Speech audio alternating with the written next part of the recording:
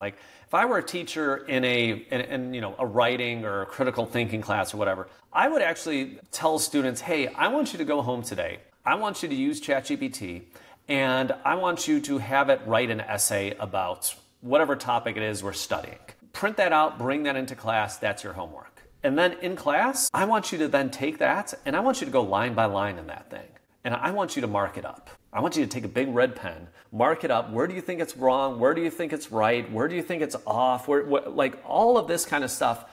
And I think something like that teaches those critical thinking skills. That's exactly what you were talking about. It really takes them from the point of just like blindly accepting, well, if a computer says it's right, to spending 30 minutes and just going through painstakingly and just say, oh, geez, that sentence doesn't sound good, or whatever it might be. And frankly, in many ways, then I would grade that. And I would just say like, hey, how were you able to think about this and think through this? And those would be the kind of skills that I would love to teach.